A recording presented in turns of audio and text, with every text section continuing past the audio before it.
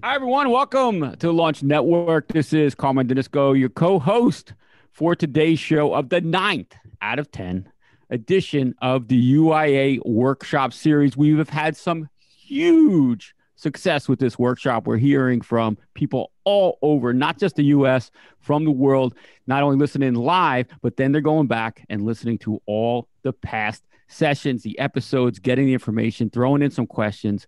And let me bring on my co-host and we'll see what else is happening. Hey, Warren Tuttle, what's going on, my friend? Hi, Carmine. Good to see you. I love your shirt. Oh, thank you. Thanks, man. We need a little color on the show. Yeah, it's one of those things that it was the last one in the closet, so I had to pull it out. Oh, maybe you're playing golf after this. You know? Exactly. There you go. Hey, Warren, real quick. I mean, I know we had some huge success not only last week, but the prior weeks. Can you believe the amount of people that have been chiming in and asking questions and watching? It is great, and it's building, and we're getting a lot of reaction. I got a lot of reaction during the week from last week's show as well, which is awesome. We're definitely going to spend the summer getting ready for the fall. We'll have a 12-week series. We're going to expand it. And we're already making lists. If any in our audience and our regular followers, because I know some people are listening every week, want to email us, either me, www.tuttle@yahoo.com, or if they want to email Deb Hess or administrator at uiausa.org. We'd love to consider your ideas and maybe get some people on. And by the way, if anybody ever wants to offline, Carmine, talk to me, I'm giving you my phone number. It's 203-594-8808. That's 203-594-8808. You're all welcome to call. If I'm not here, I'll get back to you. If anybody has anything to add or say, this is supposed to be an inclusive series, and it's an educational series, and we want everyone to be a part of it. So, but it's really been going great, Carmen. And thanks to you. You're the man. You're the platform, and you're responsible for putting this all together. So I appreciate it. I appreciate it. Not too often you get a leader and public figure such as yourself giving out your personal number, but that is awesome. And I'm sure some people are going to take it up and give you a call, ask some questions, different things. One question that I've been getting, not only from this workshop, but what's the update on the hardware show? I know some people want to head out there. Good question. So it's still officially on as of right now, this moment. It's scheduled for September 1, 2, and 3, 1st, 2nd, and 3rd of September. In Las Vegas at the convention center. I spoke to Rich Russo, who runs the show for Read Expo. And as of late last week, it's all official. He told me if it's not, he'll let me know. They're polling their members. It will be a scaled down show. It will probably require masks. It will probably require 6 feet of separation. I'm sure our inventor area will be a little smaller. But, and I doubt if the big companies, the really big, probably Depot or Lowe's or those buyers, I'm not sure if they're going to institutionally be allowed to go, but it's a great show and great timing for the Ace and True Value and then the independent hardware stores. So I'm expecting, the show to go on. And as of now, it is. And obviously, if we hear anything different, we'll let people know immediately. Cool. That's awesome. That's great. I am so glad. I mean, you and I both, we were preparing to go out and we were happy to hear it was back on. So yeah, we'll keep a close eye on it. So, all right, cool, man. Well, I know we got the great guest today. Do you want to do the honors? Yeah, absolutely. I'm really excited today. Charlie Sauer is a good friend. And I describe him as a Renaissance man. He's an inventor. He's an author. He is an advocate for inventor rights in Washington, D.C. He's a former legislator up on the Hill and so forth. And we're going to talk today about inventor issues in Washington, D.C. So it's my pleasure to welcome Charlie to the show. Charlie, how you doing? I'm doing great. Thanks for having me. Our pleasure. And we were just talking before we came on about your bat collection back there. You want to did you invent any of those or? I made one. I actually made 2 of the bats. So there's 50 baseball bats back there. My mother was a photographer for the Kansas City Royals for 20 years. Wow. And she found out that she couldn't really charge the players for baseball bats. So what she would do is give them a picture and ask for a baseball bat. So that's the payment, I guess, for 20 years of photography up there. But there's 2 bats on there that I made, and I made I made a bat in shop class. I asked my teacher if I could make one, and he said, sure. So I went in there after school for like a month and made this bat. And I thought it looked great. And I knew what baseball bats were supposed to feel like. I played college baseball. This was when I was a little younger, but I had grown up holding baseball bats. And I got this baseball bat off of the machine and felt it, and it just felt like a piece of lumber. But I took it to George Brett, and this is, I'm telling the full story because I think it's partially relevant to what we do in the inventor world. But I created a prototype, and it just didn't quite feel right, but it looked right. It showed that I could do what I wanted to do. And I said, hey, if I can make a better one, will you use it? And he said yes. And so I went back and made a better baseball bat. And I'll admit that the second iteration looked more like a softball bat than a baseball bat, but it swung and felt right. And so he didn't use it in a game, but he ended up using it in batting practice. And I have a good quote in the newspaper of him saying he was going to change contracts after 20 years. You know, so it was a good experience. It's good to have on my wall, and it's a fun discussion piece in the office. Oh, that's awesome. Does it have a little lightning rod in the natural? That's what I was thinking. It has my version of it. It has I think it's a Sourville bats, and then it is sourized with a little lemon instead of the lightning bolt. So as close as I could get to a lightning bolt.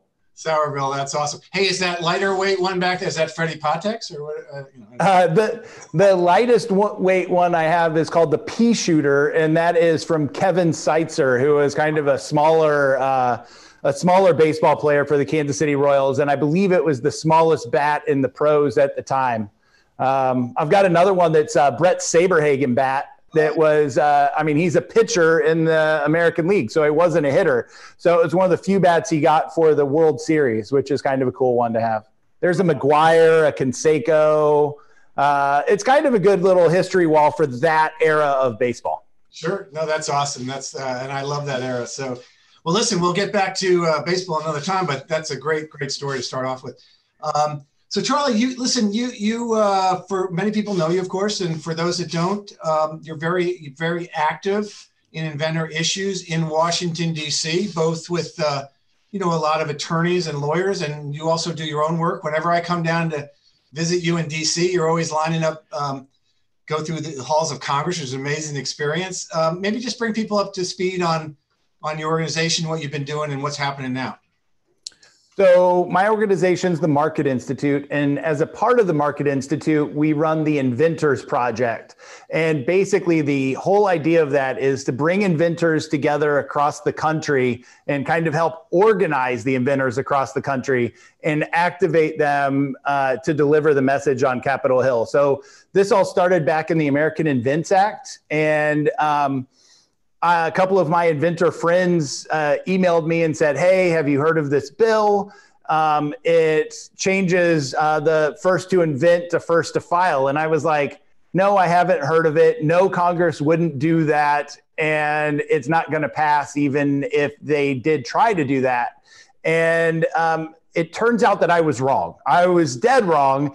And that email happened, I think it was like the end of January. I guess that's 2011.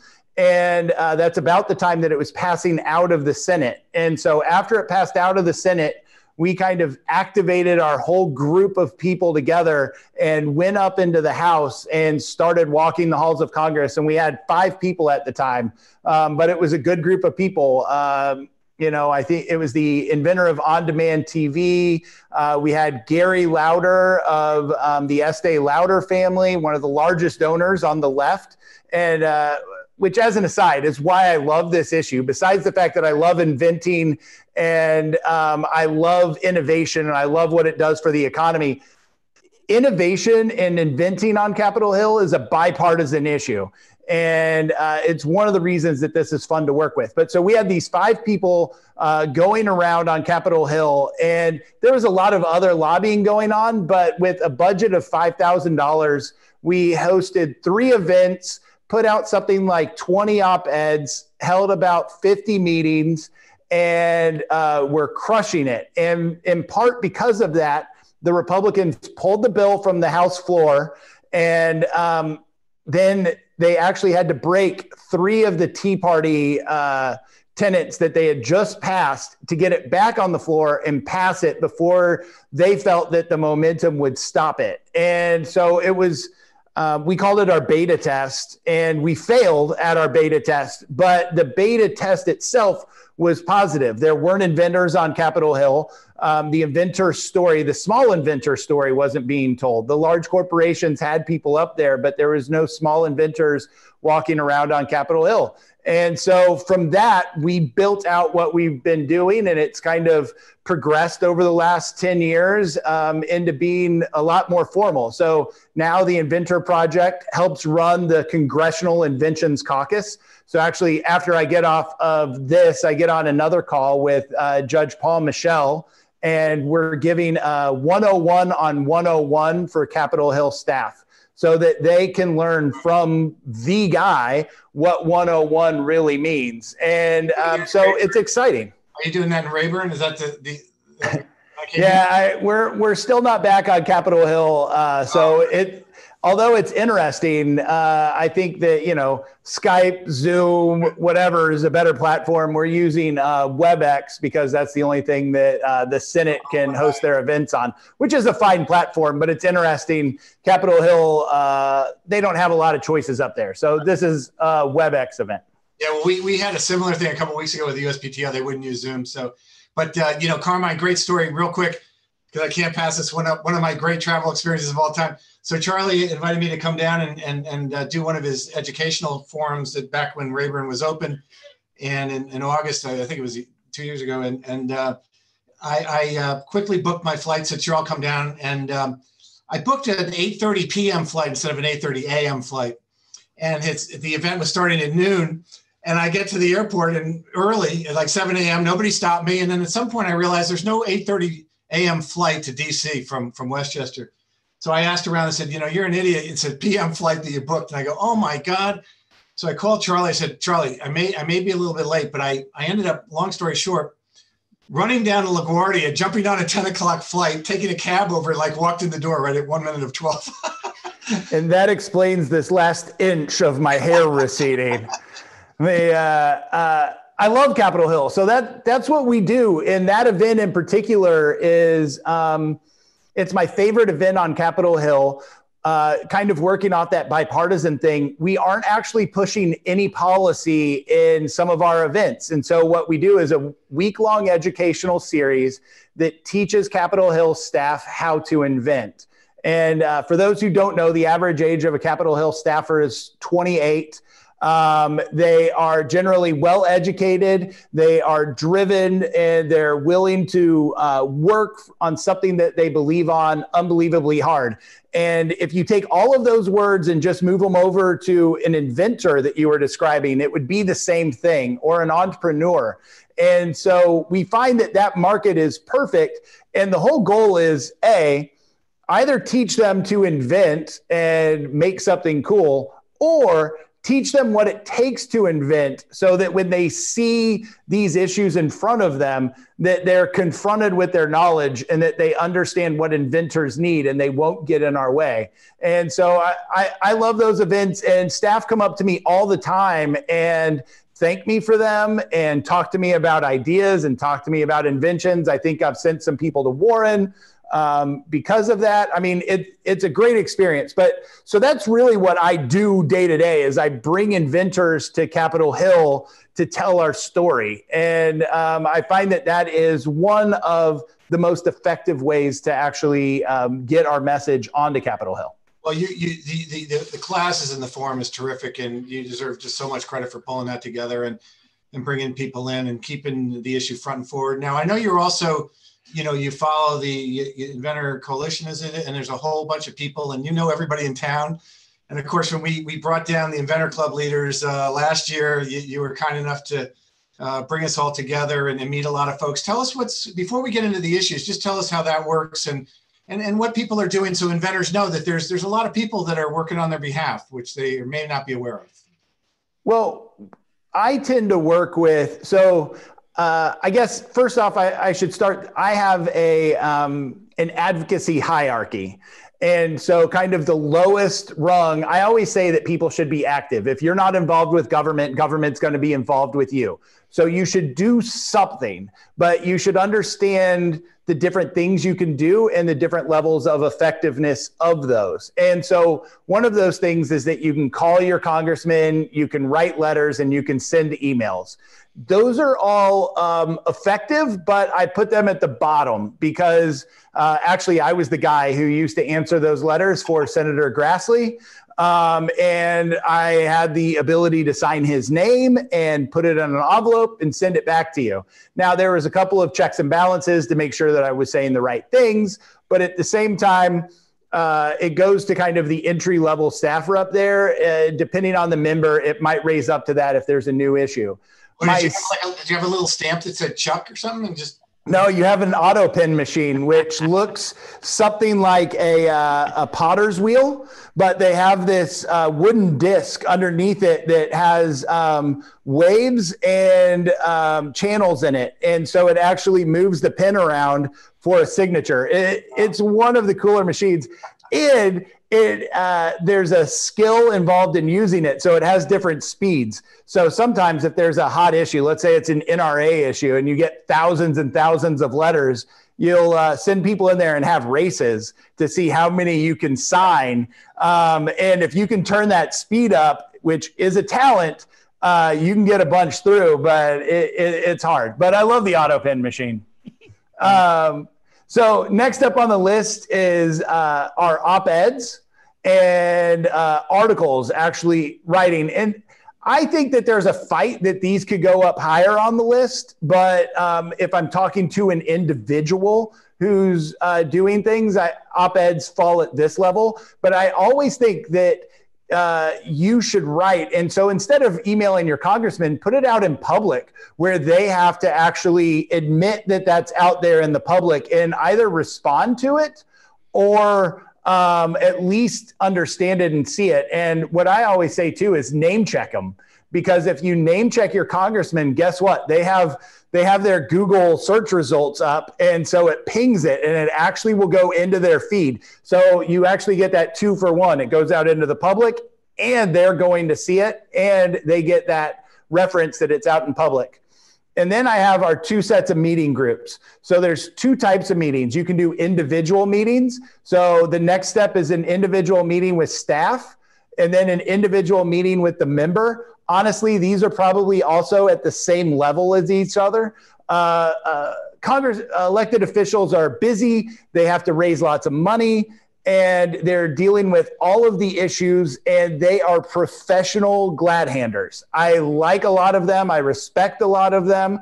But when they see you, the kind of thing that is hitting them in the head constantly in their meeting is, am I going to raise money here? And so it's important for the member to recognize and meet inventors and people, but the staff are focused on the issues and the staff have to respond to issues as they come out. So I kind of put those at the same level. And then the next level are the group meetings. And that's where I started on this. So group meetings with staff and then group meetings with members. And these, I believe, are separated because if you go in as a group to a member, the member sees it as a voting block. And if we go in as a group to staff, they can be a little overwhelmed. They too see it as a voting block. They see it as something else. One of the ways I like to explain it is a single person might walk in there with a tinfoil hat and they've been sitting at home and they have their wild idea and they have enough time on their hands to call up the congressman and get a meeting, and they have a tinfoil hat on and their ideas are crazy. But if you go in with a group of people, the fact is it's really hard to talk other people that have tinfoil hats to come in and agree with you and have the same message. So when you go in with other people, it's that instant credibility of this is a real issue. And you can also bypass that. You can walk in with me. My whole career is based on getting credibility up there. But the fact is that walking in with that group, they instantly recognize this is a real issue and there's a group behind this. And so that is something I find really important. And, it's such a great experience for those listening who have never done it. It's almost like a life bucket list for those who don't live in the DC area to come in and actually participate in government. I mean, you really feel when you're walking through the halls and you're seeing, I actually was in Chuck Grassley's office once when he came out and said, hello, how you doing? And you feel like you've seen these people on TV and maybe you're part of it all. So it's kind of fun, but it's great. I had, when we were working on the AIA issue, we actually had a guy who had just been sworn in as a citizen the weekend before. And we went into an RNC meeting. It was an RSC, the Republican Study Committee. They're the conservative Republicans who on their face seem like they should be on our side, but this issue gets complicated on Capitol Hill. And so they were having a briefing that completely consisted of people on the opposite side of the argument as us. And we were supposed to have a seat at the table. They ended up taking away our seat at the table, but they allowed us to go sit in the room. That might have been worse, but this guy, he just, his face turned red. He was sitting on his hands. And it was awful. And so I think it is a bucket list thing to see that you can actually make a difference. At the same time, it can be frustrating. Again, this is likely something that you've spent money on, you've spent your livelihood on, you're on Capitol Hill taking time out of your life to do it. And you're meeting with a 28-year-old who doesn't have experience with the things that you had experience with. Now, I think that is why you need to be up there. That 28-year-old is smart. They're intelligent. Their job is to take in stories and experiences from other people. But that doesn't mean that it's not frustrating at the same time. Well, there's a point when you have a child that's 28 years old and life changes and you look at everybody in a different way. So I get you. But Charlie, you're working on look, we all know that it's an unusual time for the country and there's issues. We're also in an election year. So given all that, though, can you just sort of highlight the main inventor initiatives? Obviously, there's a few of them right now and generally what's going on and what you're doing. So we're generally in a good place. And I say generally, I think at the 20,000 foot level, we're in a good place. But as soon as you come down, things start breaking up a little bit. So from the 20,000 foot level, back in the AIA days, that whole bill was anti-inventor. I don't think that there was a provision in the bill that was pro-inventor. And then when they passed that, we thought, we have another 10 to 20 years. And it turns out a year and a half later, they introduced another bad bill. Right. And so we started fighting that, and we were successful in fighting off the second bill. But that group of people pushing for bad intellectual property still exists out there. And we call them, they're intellectual property users. They're not the intellectual property creators. And so that is troublesome. But as we have moved forward, we have not seen bad bills introduced in the past few years. And in fact, we've seen good bills introduced in the last couple of years. And I think right now, I think that there's 2 pro-inventor bills introduced at this point, and we're looking at a third to be introduced soon. And they're escaping me. The Save the Inventor. U.S. Inventor, right? Or U.S. Inventor? U.S. Inventor has a bill out, and I call that's the aggressive bill. It's a very good bill. Everything in it's good for inventors. On Capitol Hill, it's just going to be considered aggressive. Nothing wrong with it. I support it. Came out in support of it. I'll support it to the end because it's really good for inventors. Thomas Massey, I don't believe, has introduced his bill this year, but it is what I call kind of the perfect inventor bill. It sets out everything you think the way that the system should work and goes and accomplishes that. And then we have the last bill, which is more of a political compromise bill. It understands a couple of the big fights that we're not really going to win on right away, like PTAB. PTAB, the Patent Trial and Appeals Board, is awful. It's a death panel for inventors. Thomas Massey's bill takes it out. I think that U.S. Inventors bill has changed theirs where it might not take it out, but it basically takes it out. And the political bill is the other one, the Stronger Patents Act. Thank you. The Stronger Patents Act fixes PTAB. It makes things clearer. It makes things better. It doesn't go as far as we would like. But by not taking away PTAB, again, I think it was 97, 98% of senators voted for it. It makes it more politically possible. So there's different variations, but the takeaway is we have 3 bills that are pro-inventor that all have different varying versions of momentum. And so that's a good thing for our community. If we come down, though, to kind of the discussions of the day and what's going along, right now, the anti-patent crowd is looking at COVID and they're looking at the vaccines and looking to take away the patents on the vaccines. And they're looking to take it away through march-in rights or Section 1498.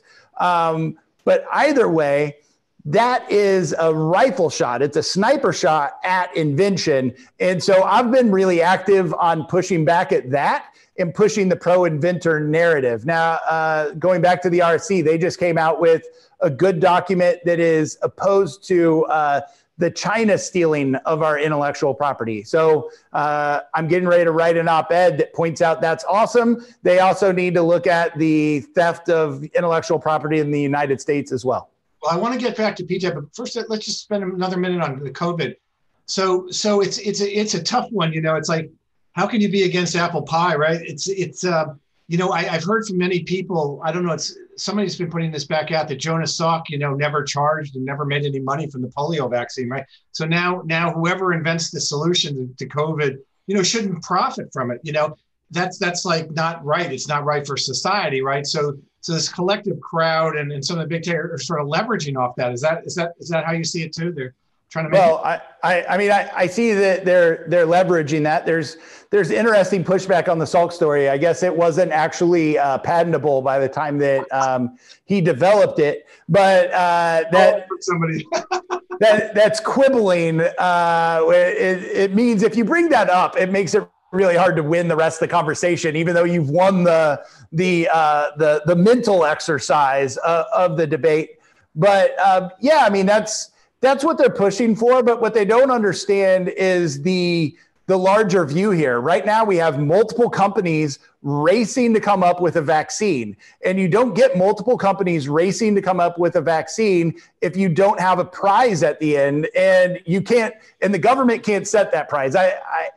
I've tried to move away from the prize award is what a patent is. But look, in the Constitution, it says that you get a right to these ideas for a limited time. It does not have a footnote that says, unless it's a really, really good idea or unless it's really, really, really needed. And that is what our innovation system's based on. And you can't get away from that. And I don't really...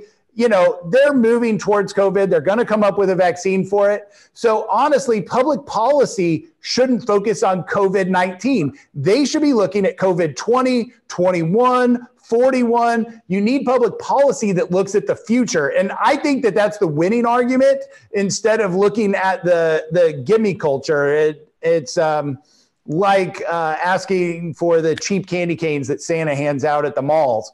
It doesn't really do you any good except for right then at that moment. And so hopefully we can steer them away from it. But again, the mobs are talking. Well, it's so interesting, the power of marketing on our whole industry, not just Capitol Hill, but, inventors, all the stuff that we talk about in all these series. So it is amazing to me how people can turn these arguments around. And sometimes I read them in local papers or people say it at a dinner party or something, and you're like, you can see how this manipulated. But I do want to go back to PTAB because Charlie, you were with us last August, and when we had a PTAB session with the USPTO, had a few judges show up, and we had 45 Inventor Club leaders and a few other inventors in the crowd. You were there as well, and it got a little hostile, but a couple of things sort of hit me then. So for those who are not familiar with PTAB, it's the Patent Trial and Appeal Board. It was part of, as Charlie says, the 2012 American Invents Act.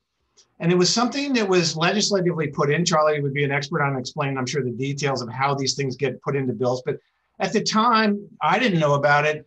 A lot of people weren't so familiar with it. It was sort of the secret thing that they put into the bill. And basically, it legislates from Capitol Hill that what the patent office has to do. And in essence, in a nutshell, and you can describe it better, Charlie, it allows, after your patent's been issued, for someone to come back and have the same organization that issued it re-review it, and then actually even take some of the claims of the entire patent away. And not everything is reviewed. Obviously, only successful things. That the whole idea behind it was to stop expensive court cases. But what's happened has been very anti-inventor. So maybe try to just say a few words about PTAB, and then just for my own sanity, am I on the right track there? It seems like it's that little provision in the bill that came down from Capitol Hill that does not give standing to patents when they get re-reviewed.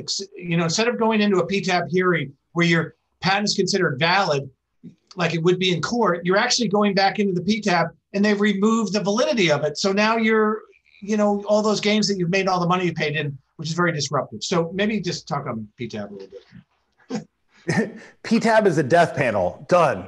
No.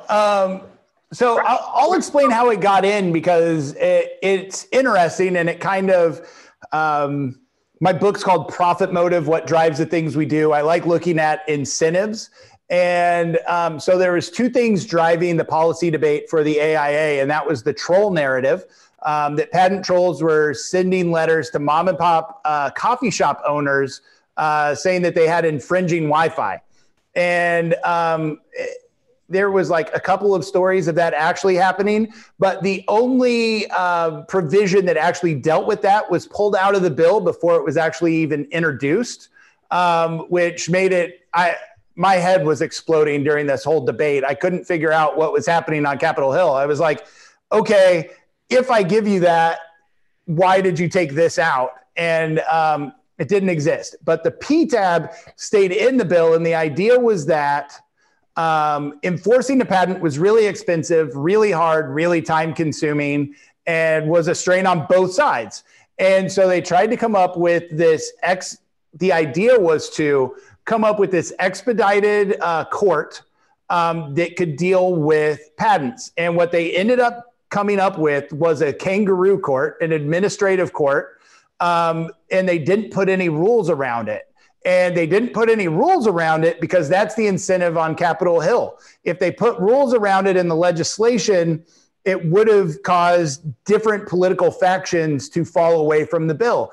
And so not only did they pass a bad piece of legislation, they also didn't set it up right to control it. And so when it was set up in the worst possible way ever. And Josh Malone has a good article on this, but he talks about the different rule changes since PTAB has been introduced.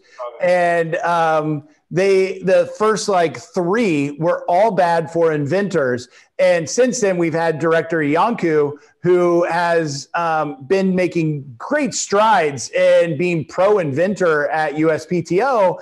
And his management style and his leadership style is to turn the iceberg, not to blow the iceberg up. And so the last two rule changes have been good, but they haven't dramatically switched the PTAB. But just to say how bad it is, one of the rules that was passed under, I think it was Michelle Lee, said that inventors could provide testimony before the case actually happened, but that the judges were supposed to view it as the petitioner, or they were supposed to view it in a bad light from the beginning. And so one of the rule changes is that they can view it neutrally. And realistically, that's all we want. As an inventor, as somebody who's pro-inventor, it's easy to say that we would like them to be to view it as the inventor's right. But honestly, the way that the system will work best is if it's viewed neutrally by judges. And so it's like the least thing you can ask for. And it was still something that Director Iancu took heat for and fire for. And yet he's really, I think, been able to come out on top because it's a common sense change to just view things neutrally. He's been terrific. But I think there's 300 PTAB judges, and to my understanding, none of them have really bench experience or real judges, right? And they don't necessarily have expertise in the field that they're reviewing, right? Is that a fair statement? What's fair is to call it a kangaroo court that doesn't have any actual official rules. They go against judicial standards at almost every turn. And, judges are judges. I don't know that having a lot of people get hired into spots, even though they don't have the resume for it. So I'm not going to attack that. But at the same time, it doesn't matter. The rules that the people that are hired operate under are rules that are inherently anti-innovation, anti-inventor. So it doesn't even matter if they had judges in there or people that we would consider good judges. They're operating under a bad rule system. It's like starting a baseball game 5 runs down because you're the home team or something. That's not what you want. It's not a good baseball game. Even worse, after George Brett hits a home run, they'll tell him it's too much pine tar. Don't do that. But we did have a pretty exciting session down at Patent Office for those who are listening, and we were all set to have another PTAB session with the PTO in March when the virus hit, and so we had to push the whole thing back. But we do want to come back, folks. Stay tuned for our fall schedule because in September, and Charlie too. We want to get you back involved. We're going to have a session with the judges and continue this because I think we need to keep speaking up. I like to think that some of the things that we've had to say are being listened to now. But so tell us what else is going on now, Charlie. Look, I know tell us just about the coalition of people, attorneys, firms, people that are working all the time, having meetings. I get your notices. I really don't attend, but there's an awful lot of people, companies, and that have interest in helping inventors, or let's just say on the same side as inventors. People may not be aware of. Can you tell us a little bit about that and share what's going on? I actually just realized as I went back to tell my long story that I had ignored it was a great political answer. A lot of times when I go into meetings and you go in with a coalition, and maybe the easiest way to understand this is like the first meeting I went into for AIA, it was the weirdest meeting I have ever had on Capitol Hill. For those who don't know me, I'm a libertarian. I'm an economist. I've always been a libertarian and an economist. And politically, that's where I've stood. And but you have friends on Capitol Hill. And so you end up getting called into meetings. And the first meeting I had was in the judiciary, the Democratic Judiciary Committee staff offices. So libertarians kind of float in between. Fiscally, we're usually further right. So on business issues, that's like the last place that you would be. But I'm in there, and then with me is I think the Heritage Foundation was in the room, and then the Eagle Forum was in the room as well. So we had the libertarians, the Democrats, the conservatives, and the social conservatives all around one table, all working on one idea, and that was to save inventors. And so the idea of the coalition is to kind of do that when we go into other meetings. And so we go in and we now have some other people that also represent small inventors. So I represent our group of inventors. We have another guy who, USIJ, those are kind of the tech small inventors, part of the Wi-Fi inventions. And then some of the bigger groups, Qualcomm, trying to think of all the other ones. They're large patent portfolios, right? What they are research-oriented groups. Bio's in there, the medical device guys. A lot of the colleges are a part of our. There's a diverse, wide coalition that includes the colleges and us and the big guys. They have another coalition that's kind of just the big guys. And the way I like to say it is, look, they have big interests. So as inventors, we want the perfect system. And so the big guys might not be with us all the way to the end of the fight. But that's because they're dealing with 9 million other issues. And so politically, they can't push as hard as we can. So if we're winning, they might stop pushing halfway. But, if we're not out polling, it stops there. So as long as we're polling, it's good. So they invite me to their meetings, and it's actually, it's kind of fun to look and listen at how the big guys work. And at the same time, see how similar the arguments are. I mean, they spend money on R&D. If patents are made less valuable, they make less money. It's the same thing for a small inventor. If a patent's made less valuable, it's harder to exert that patent. It's harder to license that patent. Or even if you're going with a non-patented idea, it's still harder to license it because the company that gets it can't defend it. And so there's all sorts of levels, but it's fun in the meetings because we try to do a small inventor, a large corporation, and then some form of a ideological group on the side of the meeting that we're in. So if you're meeting on the left, we try to do something over there. And if you're meeting on the right, we have somebody like Eagle Forum or the Heritage Foundation or somebody else in the room too. Well, I always say that, in this whole fight, what I've observed is inventors like hobbits. There's all these with big swords and big fighters and, having sword fights, and the hobbits are running between their legs, and we're almost ignored, except that I do like to say this: the Hobbit does have the ring, so you got to listen to us, at the end of the day. But hey, so Carmine, it's always a good point to jump in. I'm sure we have listeners and questions, and you want to throw a few out to Charlie? Yeah, this is we had a bunch of questions, but to me, this is fascinating. Even when you think what's happening, when somebody like Charlie is breaking this down. It's amazing what you guys are doing, Charlie. I thank you so much for doing what you do. I didn't know that it was so strategic. I mean, it's really, you're playing out a strategy, right? All the time. Yeah, and it's an interesting strategy. And it's one of the things, and it's interesting to go into meetings. I went into a meeting. Warren and I have done a lot of meetings together. So I know his story. He knows what I'm going to do. He knows how these meetings are going to go.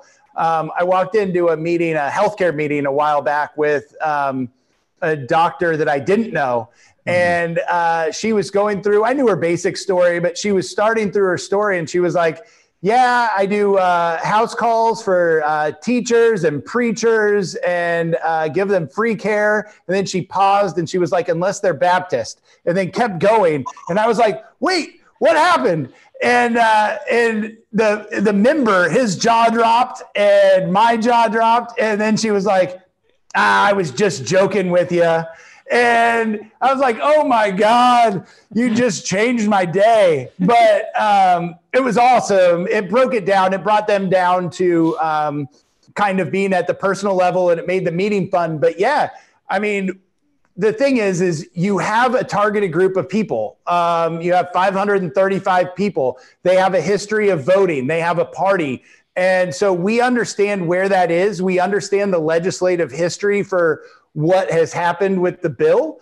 And so you're kind of massaging that. And now I'll be the first to admit that at times that also closes you in. So if you're working on a specific invention or a specific idea, sometimes it's hard to approach, creating a new car engine if all you've done is create car engines. And instead, if you're some dude tinkering in his garage, maybe you come up with a whole new thing because you don't know what's been done in the past. And so we've seen that be effective too. But as a group, one of the things that I try to do is try to translate kind of the people that are coming in with the wild ideas and understand their ideas and communicate to them what we're trying to do and see how that can work into kind of the overall, because there's no control over these groups, but we try to work with each other to kind of move in the same direction. And then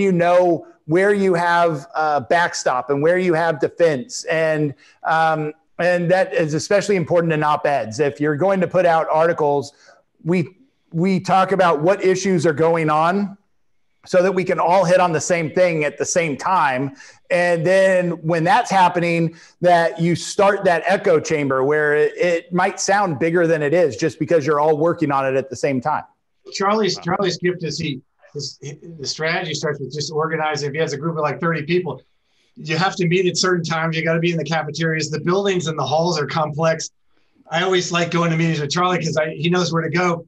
But if you're not in his group, he might say, you have to be, Rayburn 223, and just getting there is and on time. So the whole thing it's a fascinating experience, and we'll try to let the inventor community know when we do it the next time. There's a rule on Capitol Hill. If you ever get lost, though, whatever meeting you're going to, the elevator that you get out of is on the opposite side of the building than where you want to go.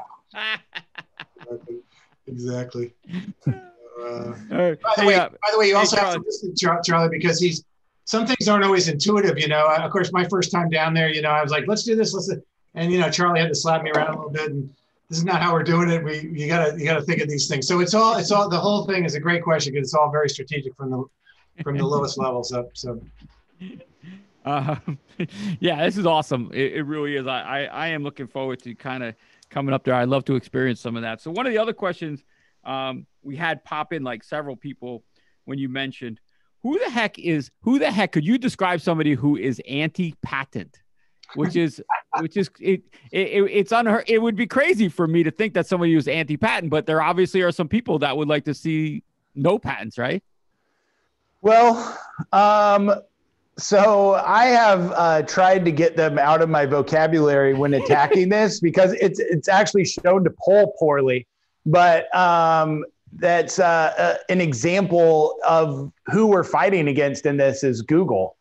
And what happens is, and honestly, I don't blame them as a company because as a company, you view things differently. And so they're trying to push things that benefit their company. I do blame congressmen who look at it as good public policy because it's not good public policy. But if we look at Google as a business, they're an ad company. They benefit from getting ads to people, and they need as many different platforms as they can to deliver those ads and get the data. And so if you look at it, this is like a home builder. A cost of a home builder doing business is wood. So a cost to an ad company of getting their ads out is the technology. And so all that they're doing is lobbying for lower technology costs. That's like home builders lobbying for lower lumber costs. Congress would likely laugh in their face if home builders were doing that, but that's what the ad companies are doing here. And so, yeah, Google has a ton of patents, but realistically, they do a lot of that in defense of the small guys. And they passed AIA, and you change the first to invent to first to file to defend against the small guys. And so a lot of the big guys are trying to pull up the ladder behind them, which is also why I like our coalition. The coalition of groups that we have are a lot of corporations that aren't trying to pull up that ladder. And that's why it's more of a comfortable coalition. But if you're a big guy and you already have your market, if you make technology or innovation easier to steal, easier to get, easier to mimic, it's harder to become the next Google, the Google 2.0. And so they have to face less competition. And so I don't want to just look at them. Apple's been a problem. There's a lot of different people in that space that have come up, but they funded a lot of the opposition. But you have to put that also in combination, Carmine, with a general sense that younger folks, I'm making a generic statement, are a little bit more collective, group-oriented, like look at the maker movement. They're not quite as interested in patents. There's a feeling that people should share stuff. People haven't experienced the economic gain of holding a patent and profiting from that and so forth. And so that's an easy group to, like my kids, when I talk to them, one of my daughters is a regular at a makerspace up in New Haven. And she's not into the individual or the protection of the individual, which I'm sure Charlie would agree is what the patent system is all about, is sort of leveling the playing field. So I just disagree with you on attacking young people. I tend to blame the boomers. Oh yeah, well, they want their Social Security no matter what. So that's I don't really think that we change over age. I think that we've seen that age group tend to have some sort of that line. I think that they've had less experience. I think with the younger you are, you've had less experience with long run economics to see that business growth and see what's come out. And I also think that you see the internet and you experience the Google search page, but you don't experience the research and innovation that went into having cross-browser integration, that went into getting that fiber to your house, that went into creating the 5G chip that runs in your phone, or the fact that like Qualcomm changed fax packet data into being able to actually pull up a website on your phone. So I think that we're also in this weird time that it's just all in our face, where you experience this end, but you don't see what's behind it. And so, I mean, you know what, there was more patent litigation during the sewing machine wars. Right. And I think that when you look at those, you could actually see the innovations, and they were small and minuscule, but I think that was even something physical. So it's interesting to look at. I don't think it's a generational thing. I think it's a technological place that we're at where we see a lot of the end uses. Well, I don't disagree, but it's a collective sort of versus the individual. It is always fun when Google is the largest lobby group in DC, and they have very deep pockets. So when you're on the other side and trying to have that conversation with them, it's not easy. But what it is fun is you're down there all day walking around and then you have to go to dinner and you don't know where the restaurant is. So what is the first thing you do? You Google where it is. So I figured every jihad we're allowed to do that, right? No, Whatever, just follow me. I'll take you to the Capitol Hill Club. Hey, we're kind of getting low on time, Charlie. This has been awesome. So one of the questions is, I have a whole bunch of questions. Maybe I'll send these out to you afterwards. How can a grassroots inventor, say locally, start getting involved and work their way up to helping you? So first off, don't work up to helping me. Email me, charles@marketinstitute.org. But also pay attention to that hierarchy. Send emails and write letters, write op-eds. If you write an op-ed, or how do I say this? I will help you write an op-ed. I would like you to take your time to write it and then send it to me to look at and edit. I publish 2 or 3 op-eds. I probably publish 5 op-eds a month. So I'm writing all the time. So send me an op-ed, have me look at it. And then when it gets published, or if you don't send it to me, when it gets published, send it to me and we can promote it. Send it to Warren and they can promote it. Send it out and let other people know about your work. And then go and meet your local legislators. Go to their offices in your state and create that relationship. That's what they're there for. They're there to make that relationship. So I guess it's looking at that hierarchy and seeing what you have time to do.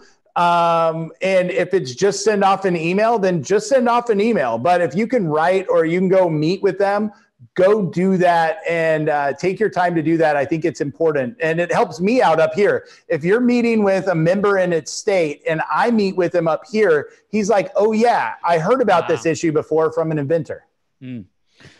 Yeah, that's a great way to put it, because most people think they're just one person. How can they make a difference? But the way you just explained it, it shows how that one person can make a difference. Yeah, it's a smaller world than we think and than we view. And on Capitol Hill, you need larger numbers sometimes in a state, but you can have 5 people and make a fairly large difference. Up here, it's a multiple of that, but it's still 20 people. It's not a gigantic number. So it's kind of amazing what you can do if you organize it and move in a direction. And so I think it's important for everybody to get involved and everybody to know what they're doing. It doesn't take that many people to make a difference. Yeah, I agree. Warren was involved in that stuff at Woodstock. I think I've seen pictures. All right, Warren, we're going to start closing up the show. We've had a lot of people ask for the contact information. Charlie, so you gave that out. That's awesome. And Warren, what do we got coming up for next week? Well, I'd love to thank Charlie, everybody. Charlie's a United Inventors Association board member, and really appreciate everything you're doing, Charlie. And can't wait till the virus to clear so we can all come down and visit with you again. We have one more session, June 25th, a week from today, which will be with Roy Morjan.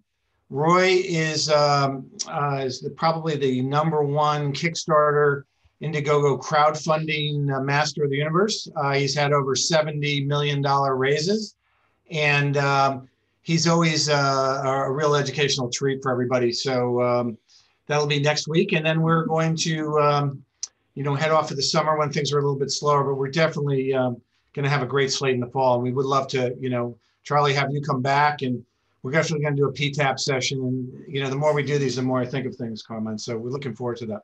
Yeah, I agree. Charlie, this was, I want to say, enlightening. A lot of people, even myself, think they know how it works, but how you explain it, now I see that everyone should get involved in some way. You don't just sit on your couch and complain and say, I hope somebody else does it. I think that what you guys are doing is awesome. I thank you so much.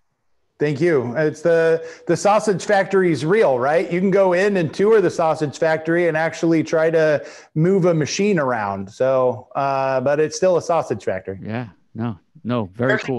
And Charlie, where can we write if we want a baseball bat made? Louisville Slugger. All right, guys. Thank you so much.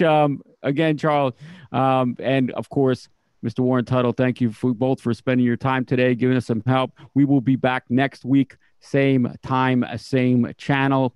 Please, all you out there listening, jump on, listen in live, spread the word. Also, if you haven't done already, subscribe to our channel here on YouTube. Also, please go on out to the UIA website, uiausa.org, and join up for the UIA. It's free, and that's one way you can start being involved. So for myself, Carmen Denisco, for Mr. Warren Tuttle, and Charlie Sauer, we thank you for listening, and we will catch you next time on UIA TV. You all take